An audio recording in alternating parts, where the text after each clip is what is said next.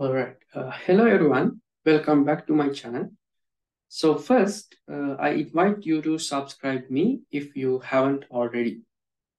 So from this video, we are going to discuss how to use ChromaDB in persistent manner. So as you already know, ChromaDB is free and open source vector database we can use via LangChain along with various large language models.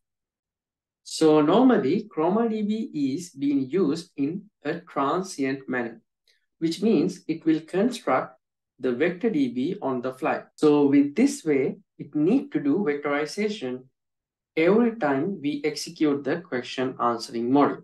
And also when we closes the application, this vector DB will be gone away.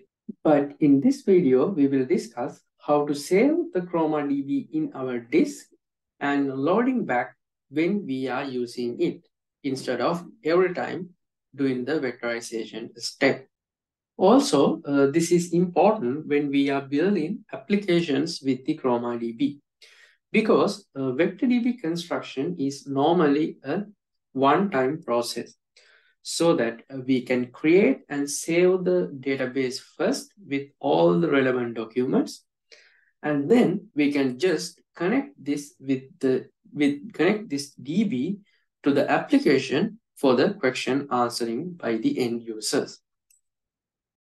So let's move to the notebook. So this is the folder structure of our notebook. So first I will go through the folder structure.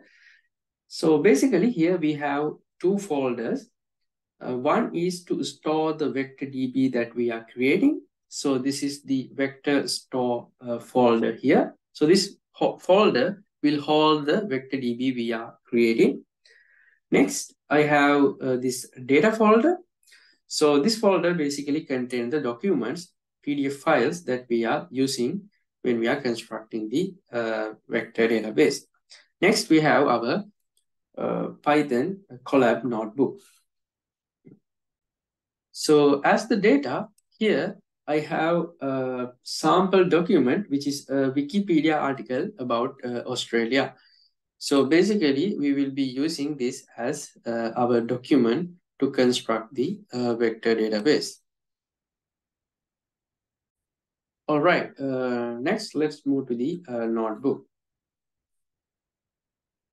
So as always, first we need to install various libraries that we are using in this notebook. So here I am installing LangChain and PyPDF as we are reading the PDF files. And obviously we need to install OpenAI and then the ChromaDB. And for the tokenization, I will install this tick token support library. And then we can import these various libraries to the notebook like this. So here I'm importing PyPDF OS because we are handling with the disk.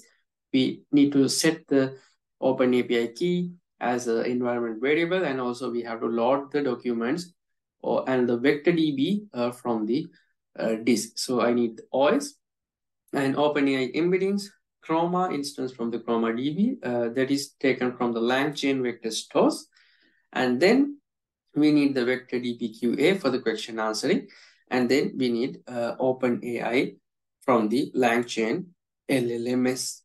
All right. Next, we can set our OpenAPI key as an environmental variable. So here you can specify your OpenAI key. All right. Next, we have this read and textify Python function. So this is a little bit of trick that you can use in document question answering. So basically, the task of this function is to go through a given set of documents and extract the text from each of the page from those documents. And in addition to that, annotate each of these pages, these page text with corresponding document name and the page numbers.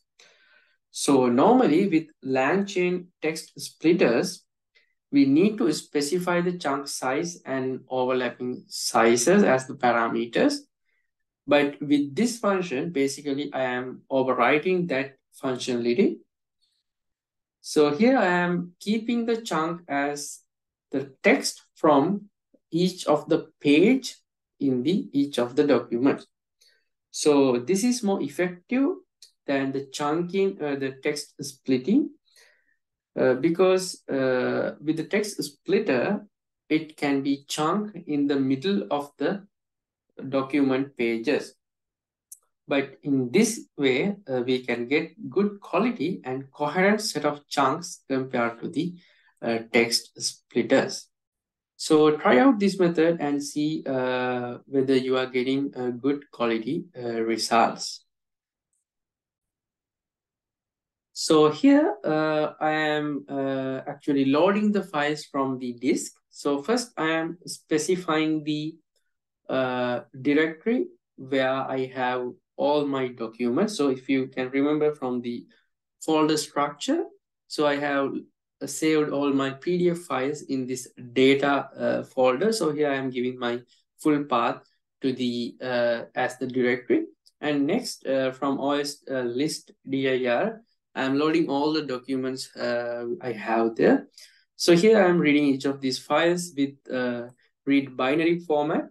And also I am only interested about the PDF files. So this one you can change if you want. So here I am only interested about the PDF files. So I am only separating the PDF files with this if statement. Next, I get the set of files from here. And next, I am calling read and textify function that we discussed earlier. And so basically with this, it will emit two lists. The first one is a list of text. So each of these text contain text from the pages of the document that I have provided. And next I have list of sources. So these sources will follow the pattern of the document name followed by the page number. So this is I am printing the document. So as you can see here, we have a list. So each of these items in this list are the text extracted from each of the pages in the document. Next, I am also printing the sources.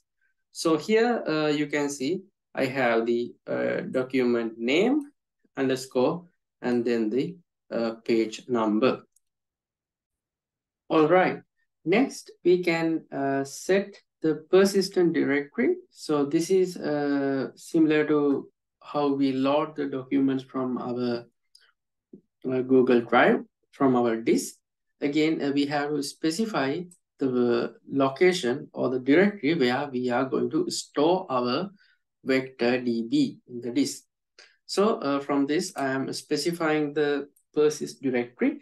And then again, I am initializing the OpenAI embeddings, providing the OpenAI key that I have set as the environment variable.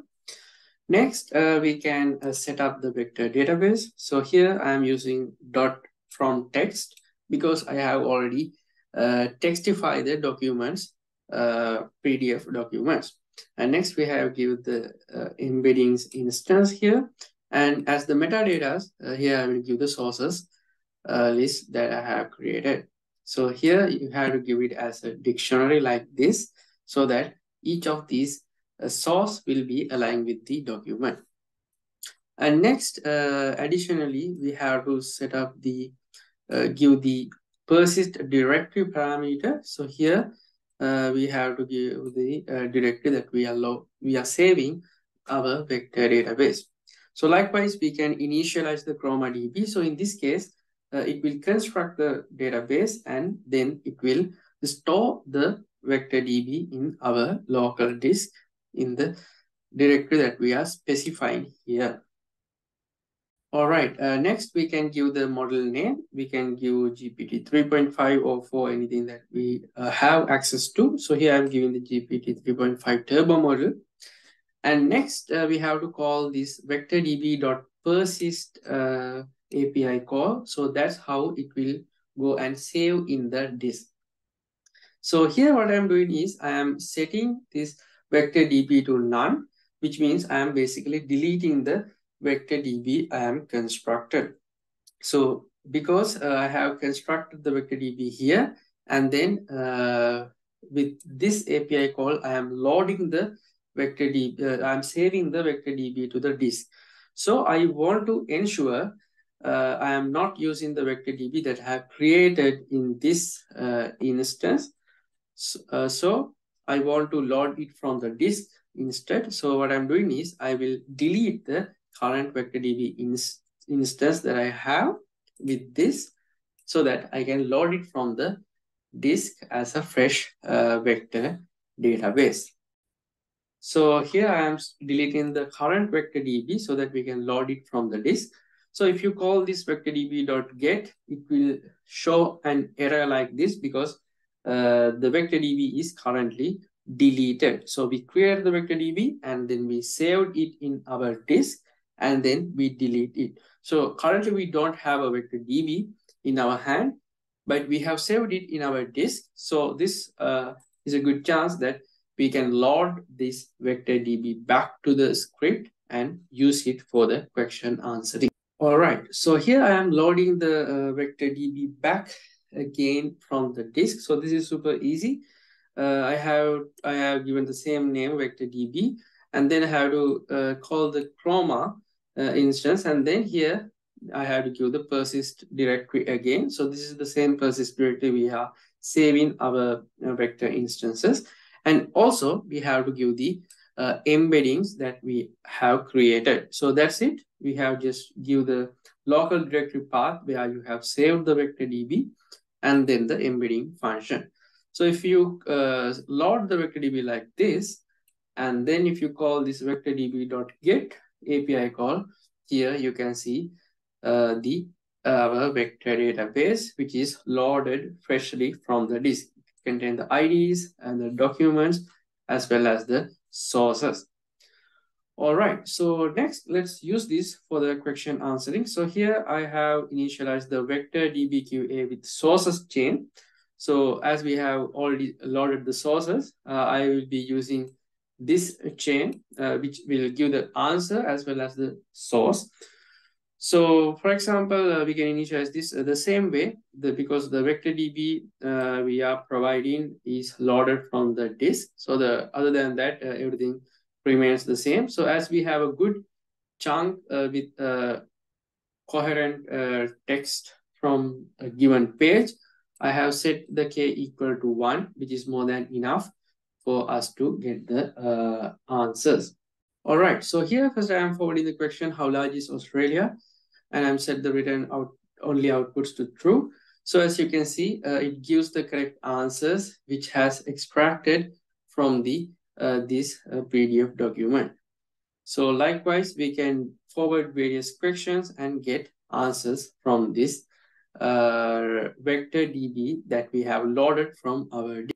So that's how we can save and load ChromaDB from the disk itself. So rather than that, when normally we are using ChromaDB, we have to use it in transient manner where when we exit the application or the execution, the ChromaDB will be gone away. But with this way, we can save our VectorDB to be used in the future, and we can also avoid repetitive vectorization process.